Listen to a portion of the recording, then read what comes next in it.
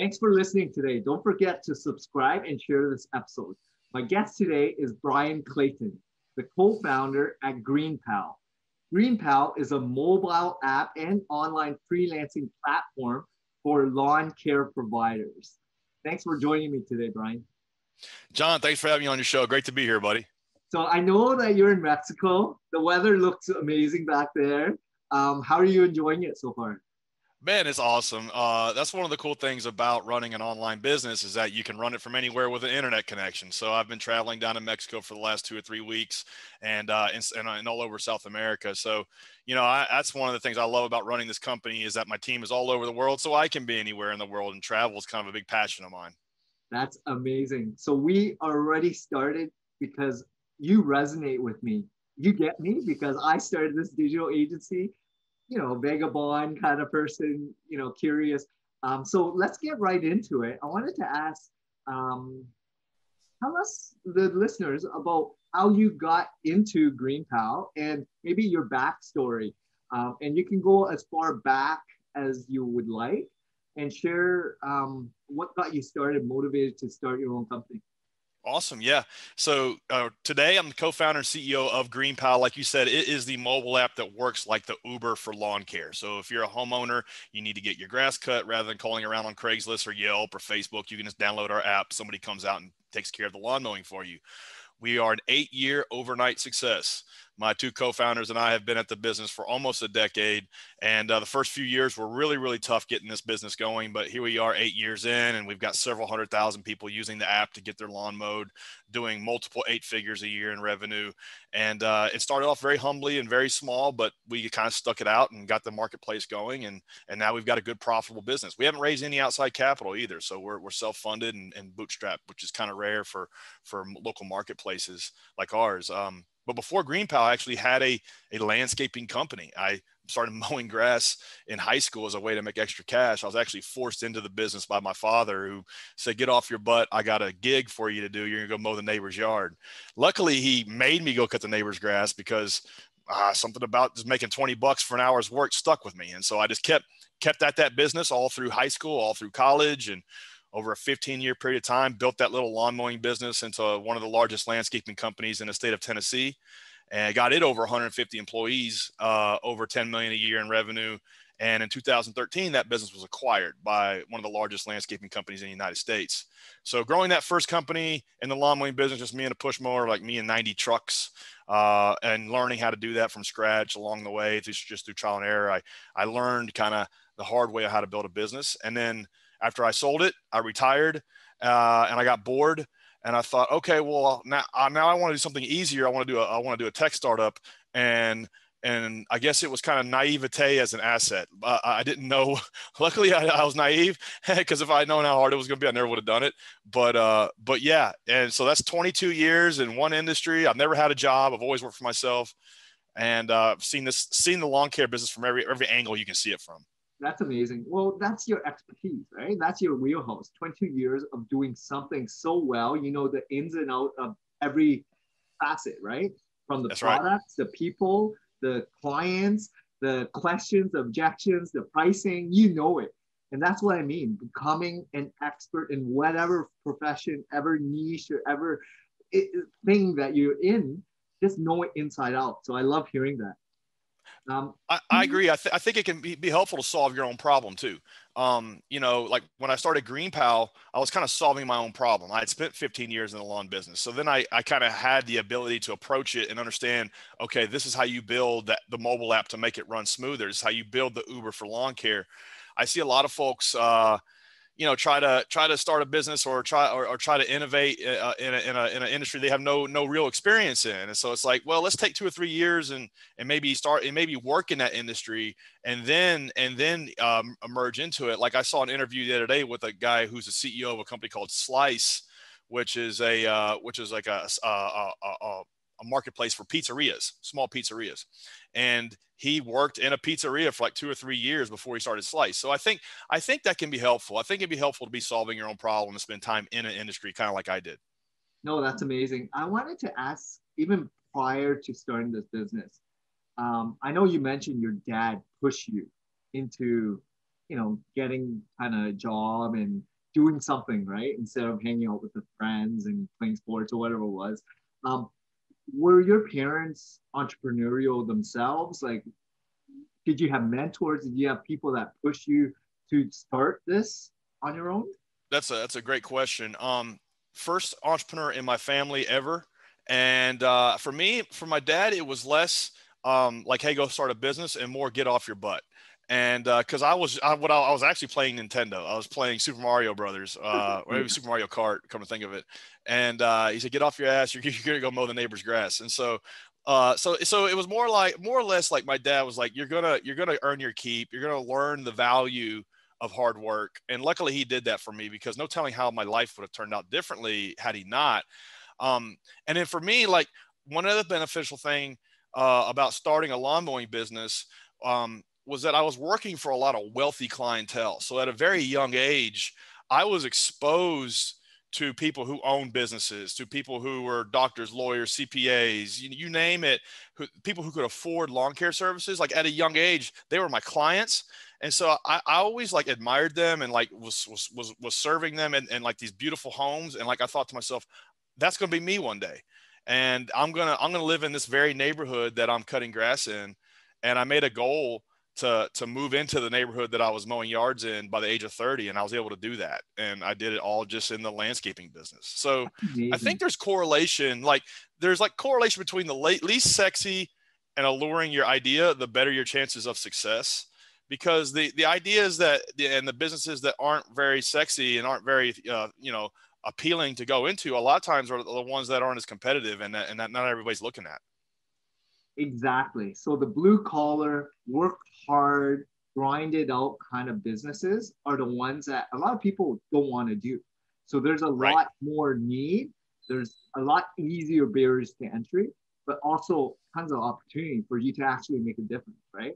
So you in an Exactly. early age was able to vision, have a vision in terms of goals and have a mindset to shift, say, I want to be like them. So that's amazing to hear.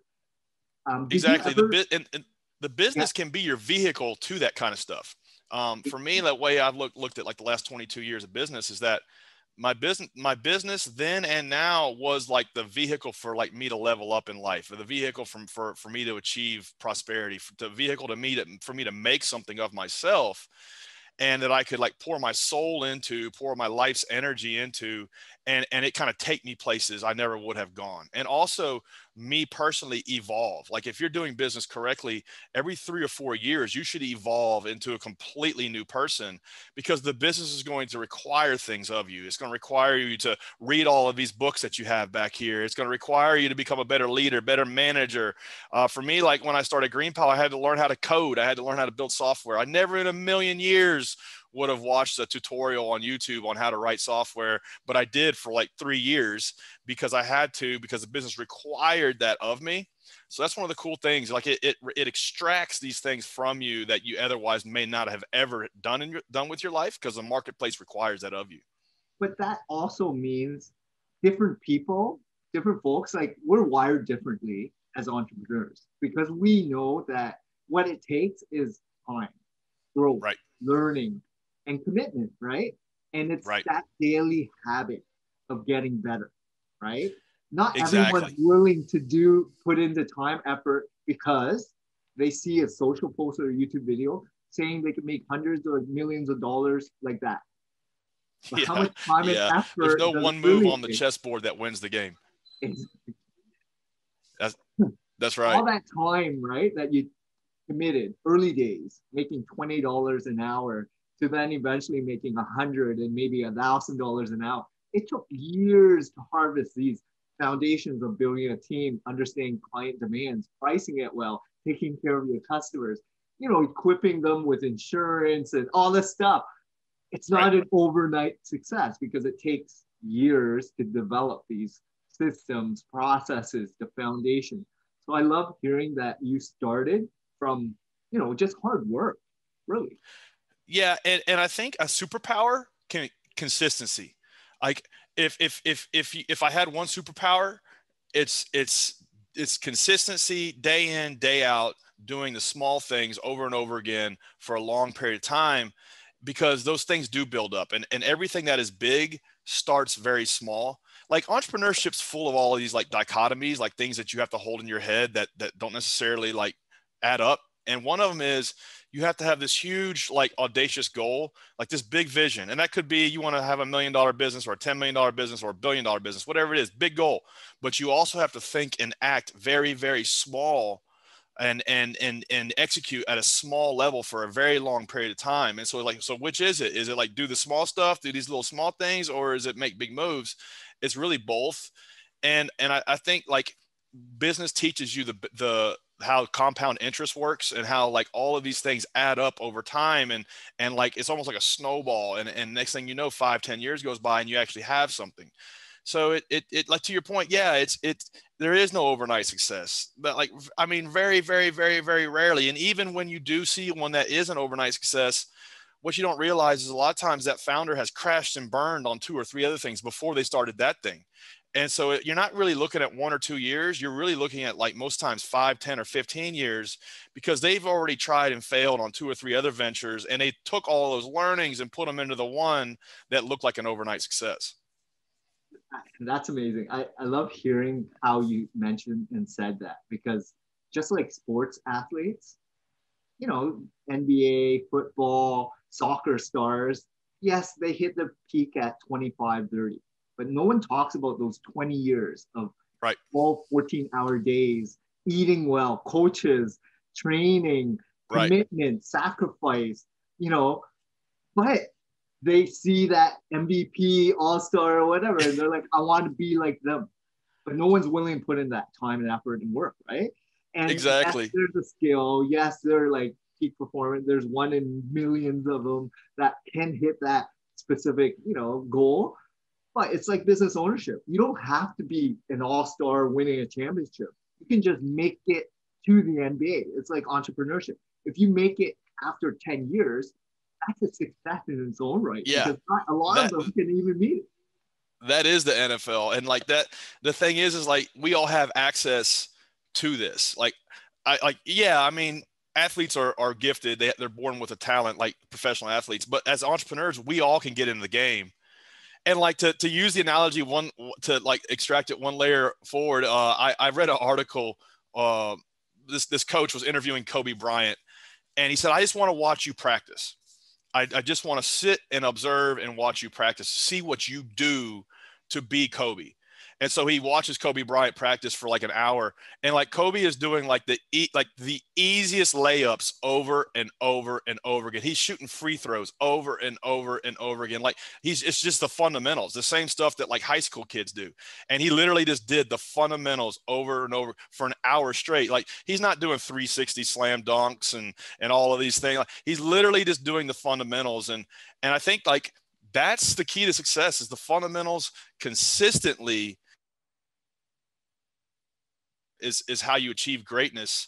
And I, you know, like these are fundamental principles of the universe that apply to pretty much everything in life. So this is interesting that you mentioned that, because I truly believe, very similar to you, it's consistent daily activities with those similar habits, right? Right. A lot of people are always looking for growth hacks, fastest ways to scale. There's a magical pill out there, trick to make, you know, hundreds of thousands of subscribers with one click of the button, right? You know, what would you say to those people? Because they're not in the game. They don't really understand business ownership, how long it takes, how hard it is to actually run a business, let alone like click on a social ad that guarantees a millionaire in a month. Yeah, it's like, until you get into the game and you start to see it for yourself, because we all want to like be seduced by that. We all like it. I get a lot of people ask me like, well, I want to start a business because I hate my job and I work my butt off at my job, and I don't want to work that hard anymore. And I want your life. Like, that's what they tell me. Like, I want to travel like you, and I want your life. So I want to start a business because it will be an easier life. And the reality is no, it's not. You're going to work 10 times harder for half the money for like a long time, because your business is going to require all the extra cash that you can make and put back into it. And so it takes a long time, but at least you have ownership in it and it's your thing. And it can almost be like your expression, like into life in general. Like it can be an extension of you and it can be your baby. And like, to me, that's invaluable. And it takes a long time to get these things going. And there is no one move on the chessboard that wins the game. And there really isn't any shortcuts. Yeah, you can work efficiently and smarter and leverage. You can, like, you don't leap, you leverage. Like you can leverage outsourcing, delegation, investing in yourself, learning skills. Like there's all these sorts of things you can do to leverage to get there, but there is no shortcut. There is no one way to like growth hack your way to success. It's a lot of little things done day in, day out for a long time. Definitely. So a couple questions I want to ask you. Did you ever hire like coaches, mentors throughout this business journey of yours from your previous company to this company?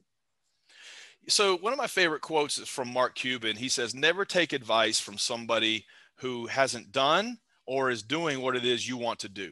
So that's like a trap a lot of people fall into, is that they'll pay these online coaches or they'll pay, these mentors or consultants, and they never done anything. They never built a business. They never made any money in their life. How are they going to teach you how to make money? And so like that's step one in my book. It's never really seek counsel from somebody who hasn't done what it is you're trying to do. So that's step one. For me, my co-founders and I built a consumer mobile app in Nashville, Tennessee. I don't believe there's any other consumer facing tech company to come out of Nashville. Now, Nashville's known for country music. We've got a good healthcare industry. We've got a good automobile industry. We got a lot of good industries in Nashville, but consumer internet is not one of them. So the first thing I did is, like, I was trying to find like mentors and stuff, people to coach me on how to build a mobile app. And I couldn't find anybody who's done what it is I was trying to do. So I quickly thought, okay, well, this is a waste of my time. And so what I started doing was I went to YouTube University. I literally sought out every single entrepreneur I could online to learn from them. And so I have probably 100 mentors. Most of them have never met me, but over the years, they have guided me and mentored me so I can learn from them and learn how they did what they did. So one guy like Andrew Chen, got another guy named Casey Winters, another guy named Brian Bedford.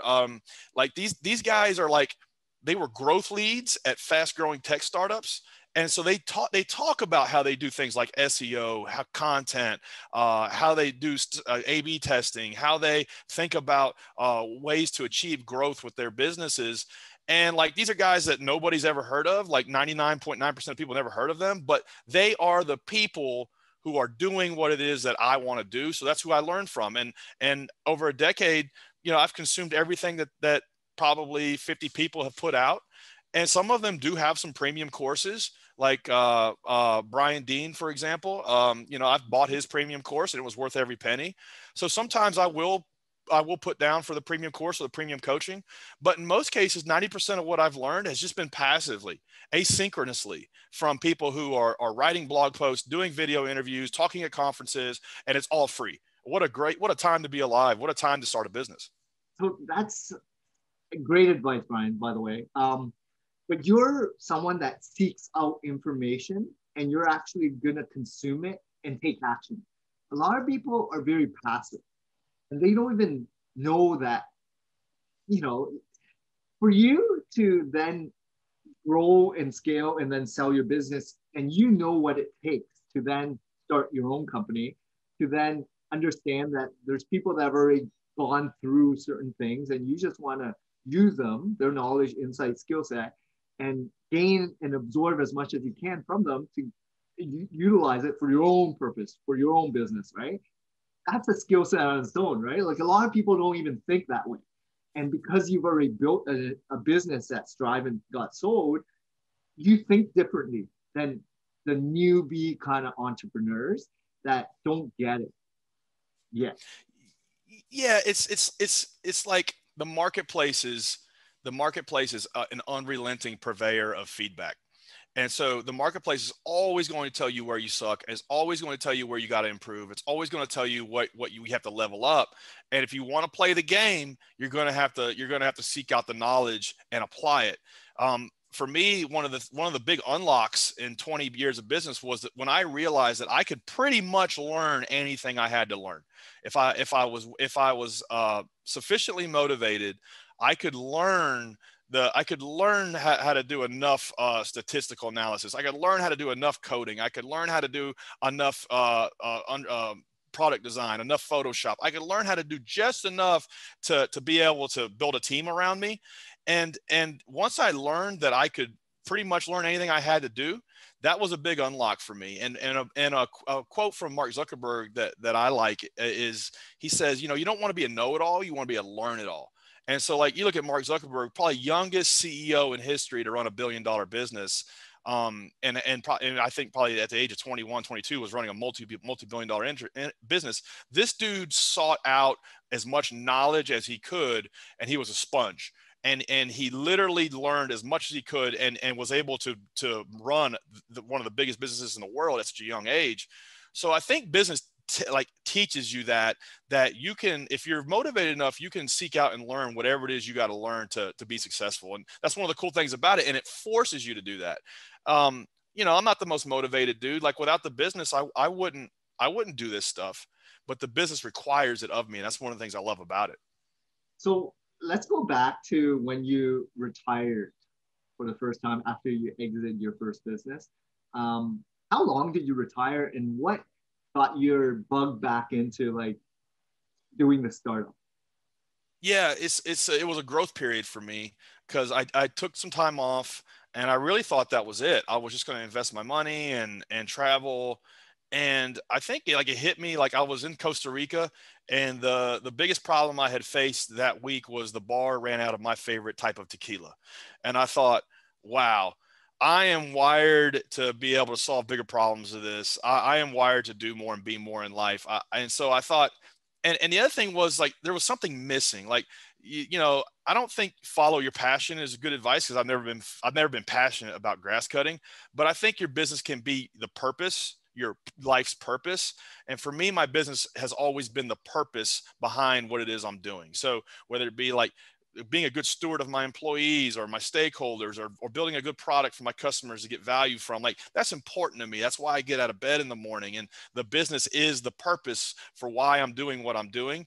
And when I sold the company, I didn't have that anymore. So it was almost like a melancholy, like there was something missing.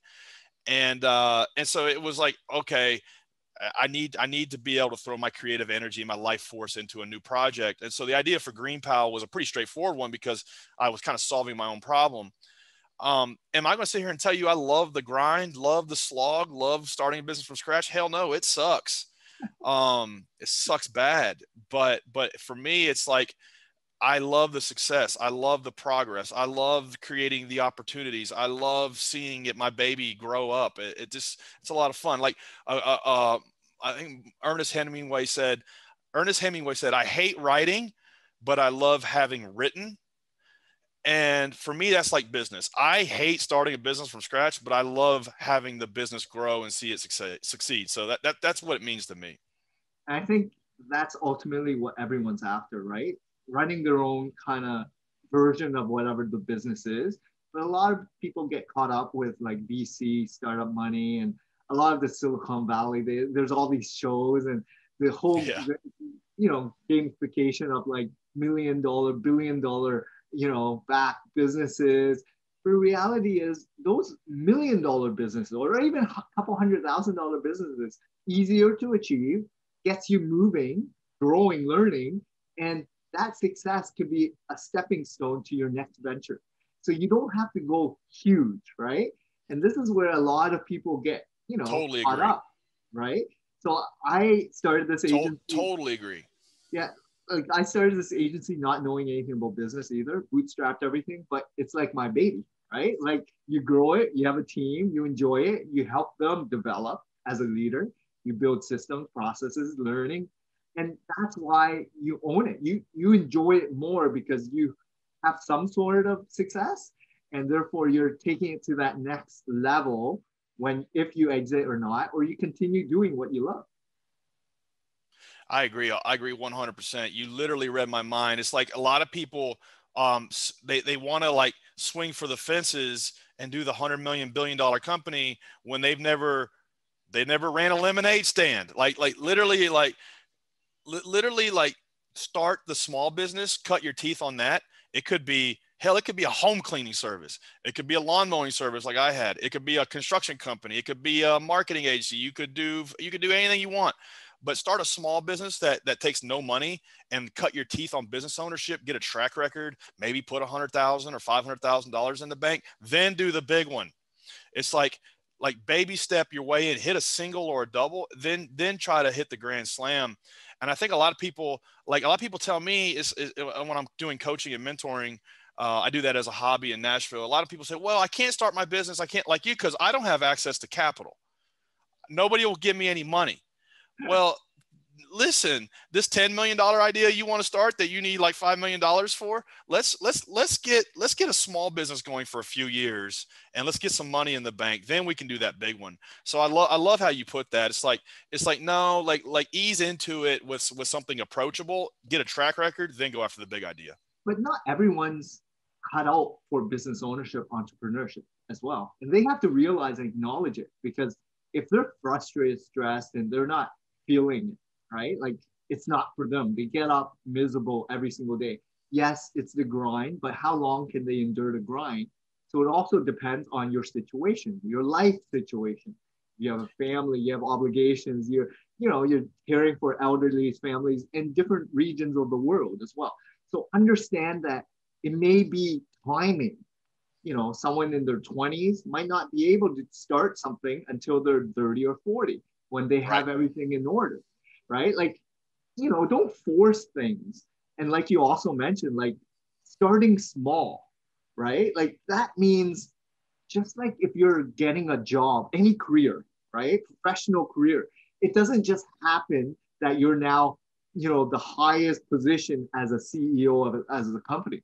You move up from janitor to part-time to full-time customer service, and you move up. So it's the same thing as business ownership. You don't just jump in and say, look, I want to manage a $5 or $10 million company without even starting from the ground up. Exactly. And it's like, when was the best time to plant an oak tree? 20 years ago. The second best time is today. And so it's like, and another, one of my favorite success coaches of all time, a guy named Jim Rohn, who was the predecessor he was a Tony Robbins before Tony Robbins. And one thing Jim Rohn says is that 5 years from now, you will arrive. The only question is where. And the business can be the answer to that question. If you start today, 5 years from now, you will arrive and the business will get you there. What you don't want to do is be in that same cubicle that you're sitting in today, at the same job or maybe one level up with the same pay and the same crappy work schedule and the same 2 weeks a year. Like 5 years from now, you don't want to be there. You want to be somewhere else. Let the business be the vehicle to get you there.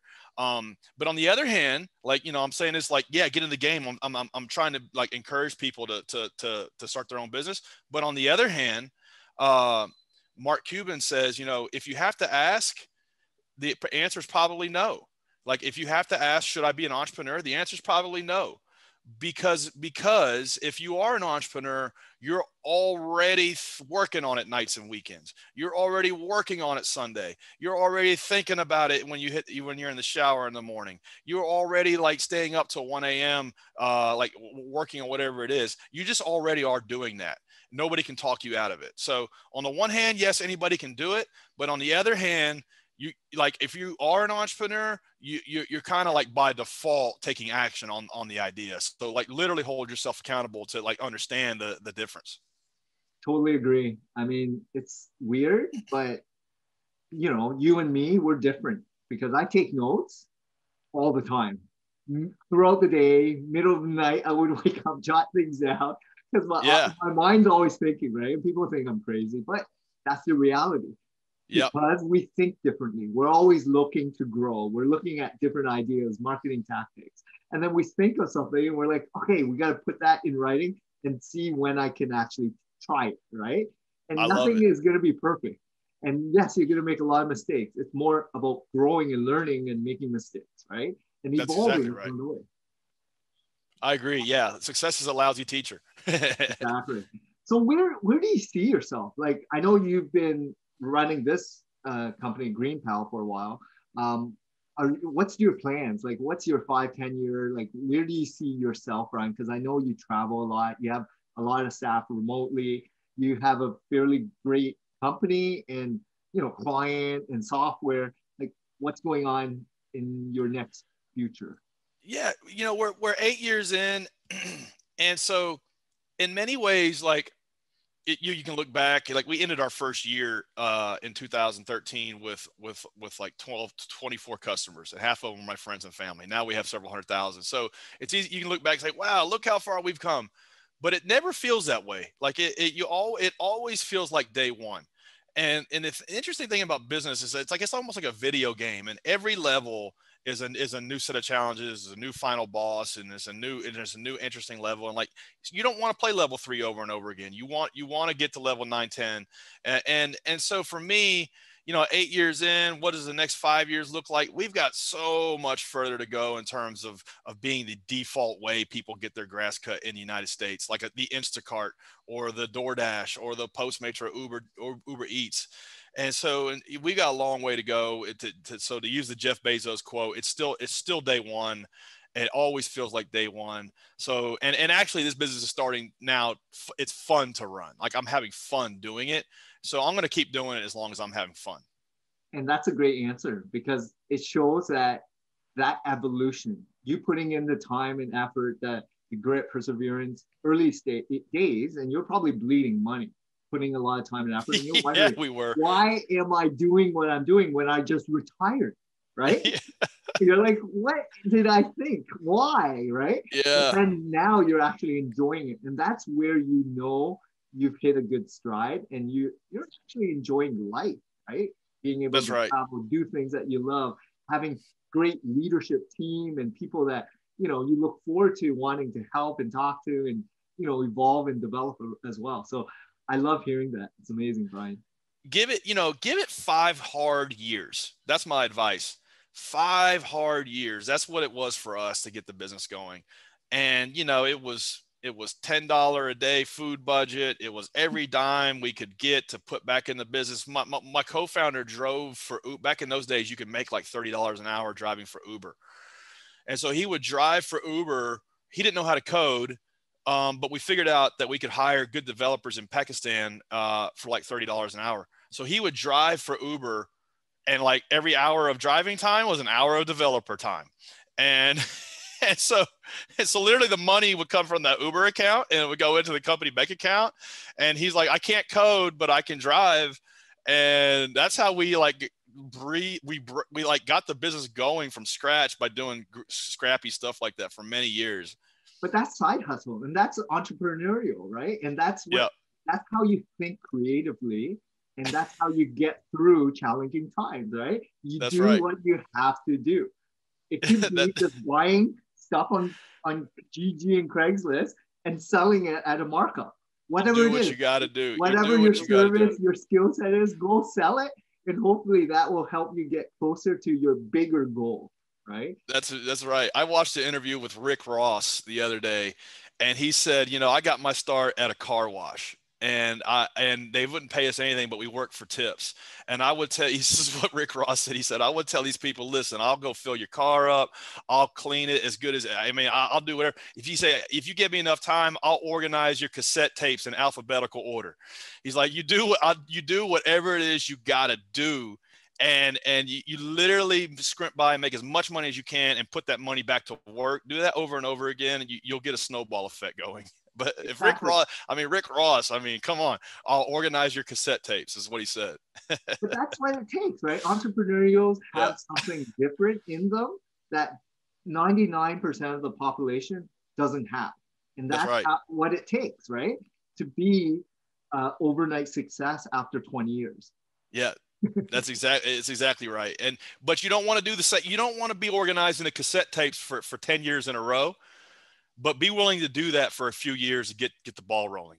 That's my point. And a lot of times people will get seduced by the grind and the hustle, and they get stuck in that.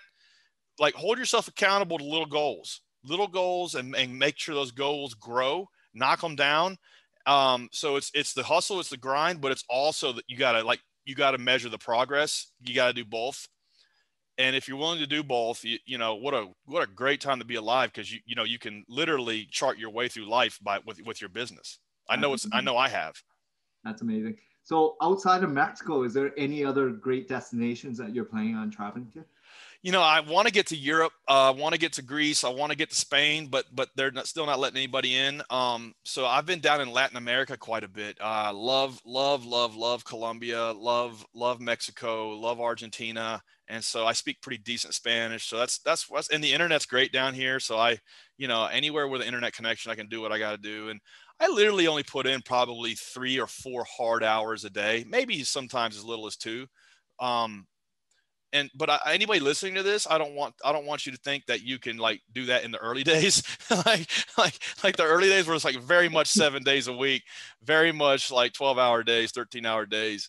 But once we got some momentum going, I was able to pull back and kind of enjoy the ride a little bit better. That's amazing to hear. I mean, it's already an 8-year overnight success in this company. And now you're finally having the freedom to kind of enjoy it. And, you know, that's what the whole purpose of life is, right? Like spend time doing things that you love, that you're passionate with, and grow along the way, right? Yes, you're going to make mistakes. Yes, you're going to, you know, find struggle, but it's how you endure that struggle, how you move along and progress, right? And find interesting people along the way and learn and grasp and self-educate like what you did. And I absorb a lot of content this way. But have fun. And it seems like you're loving it. So I love, you know, that whole persona of what you are living, Bryan. So definitely, if you're ever in Toronto, give me a holler because we'll for sure hang out. Absolutely, John. I would love that. So how can the listeners either reach out to you, check you out, or contact you? Yeah, anybody in the United States that doesn't want to mow your own yard, just download GreenPal in the App Store or Play Store. You'll get hooked up with a good lawn mowing service in less than a minute. Anybody want to hit me up? I spend most of my time on Instagram, so you can follow me, shoot me a DM at Bryan M. Clayton. Awesome. Well, I'll share that in the show notes, Bryan. Thanks a lot. I really appreciate your time. I know you're probably on vacation, sun, sand, beach, water, but I know you're committing a lot of time here, so I do want to thank you. I'm ultra grateful for that. And for sure, if you're ever in Canada, hit me up. Thanks a lot, Bryan. Awesome, John. Thanks for having me on the show.